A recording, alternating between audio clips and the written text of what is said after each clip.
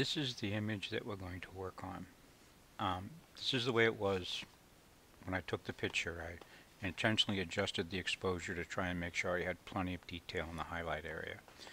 But I don't want to work on it this dark, so I went in shadow highlight and opened it up so that this is what I had to work with. Now, there's a lot of things I want to fix on this image before I try and enhance it. One thing is that I don't like the way this branch comes across the leaf, so I'm going to clone that all out. And then when I get done, the leaf is going to be too close to the edge, so I'm going to want to expand it out so I can see more of the leaf.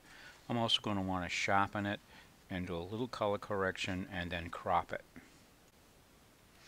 So this is the image once I've finished prepping it. To begin, you can say I added just a little bit more space here because that was too close. Cloned in this information and took out the branch. Sharpened the image up quite a bit. Did a little bit more color and exposure adjustment. And now I'm ready to start adding my effects, my painterly look. And it's important that you do everything you can possible to make the image as good as possible before you try and apply any effects. That's going to make your end result much more successful. I am now ready to start adding my effect to the image. Now, I like to try and figure out what I want it to look like before I start, which makes it easier to make decisions when I'm going through the process. In this particular image, I don't think I want to make it look overly painterly. What I want to do is I just want to add some drawing detail, which will crisp up my edges and make some of this internal detail look a little bit more realistic. So you don't always have to make it look tremendously different. Sometimes all you want to do is just enhance it. Like we can see this an awful lot of noise in this over here because I brought it up out of the deep shadow. So what I'm going to do is I'm going to use the sketching tool, and I'll get a result that will look like this. And you can see how it's added detail into these areas. The strokes from the pencil has added in an interesting texture. It's broken up all of the noise back here and created a nice subtle little addition to the image.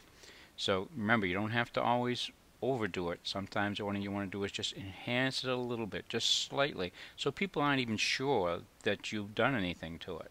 So this is what we started with, and after the addition of the effect, this is what we ended up with. Very subtle. Now I'm going to walk through how I achieved this. Now I have duplicated my background layer because remember, this particular editing program destroys the layer that you're working on, so you always want to make sure you have an original backed up in your layers over here. So we're going to go on up, and we're going to go down to Topaz, and we're going to go to Impression.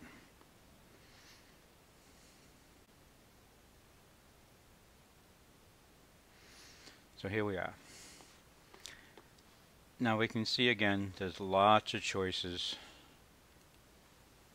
and sometimes you want to look at them because you really don't know. You might think you know what you want, but until you check them out it's hard to be sure. But I'm pretty sure we're going to work with the pencil effect. Now this is the default. This just means this is where we're starting, and I already like the effect. I really like the way it looks. So if we want to adjust it, we have to go in and click on this circle, and then we get all of our adjustments. Now you can see there's open white space in here. That's the paper showing through. A lot of artists will put an undercolor, an underpainting color underneath that, so it's more interesting than the white when it shows through. So first thing I'm going to do, I'm going to show you how to do that. We go to the very bottom, and you see where it says background. You click here, and your color picker will come up. And I've already picked a couple colors. And I like the orange because I want something that's going to work with the leaves. If you want a night look, you can pick the blue. And you can see how that's already made the image much more visually interesting. So that's the first thing I do if I'm going to be working with something that has open areas in the effect.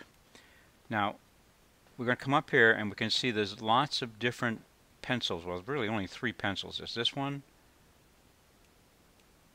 the straight line, and then the bottom down here you have these 2 thin lines, And this is the one I'm going to use because this actually has the most subtle effect on the image. It just adds a little bit of texture and detail to it. So we're going to play with our adjustments here and try and get that up where it will work for us. There, it's starting to come.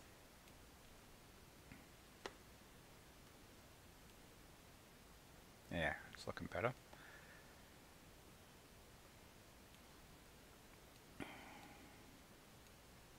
And remember, you've just got to move them around. Every image is different. You can't depend upon these adjustments affecting every image in the same way. I want some of this little splash in there, but I don't want too much.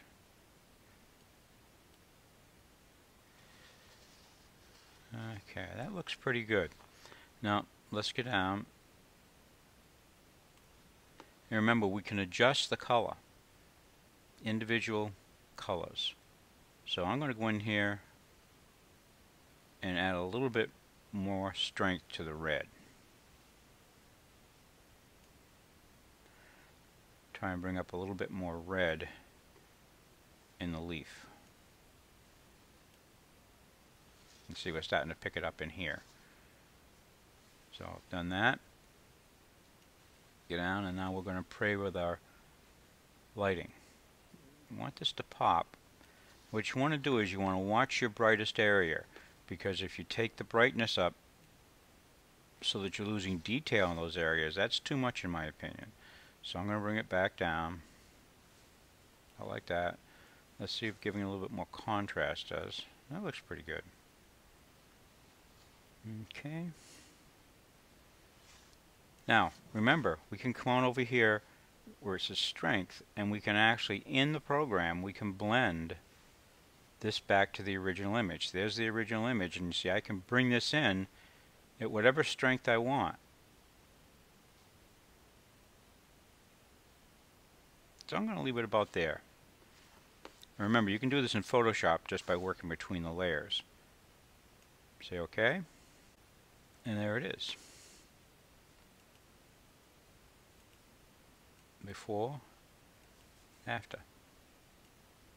Let's do that backwards. This is after, and that's before. And remember, if I still think it's too strong, I can go on up and adjust the opacity on the layer and just bring it in slightly. And this just adds a nice visual interest. You see how much better this leaf looks with that in there?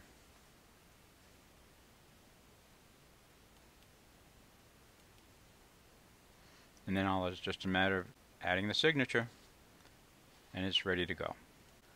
I hope you found this helpful. If you did, give it a like or leave a comment.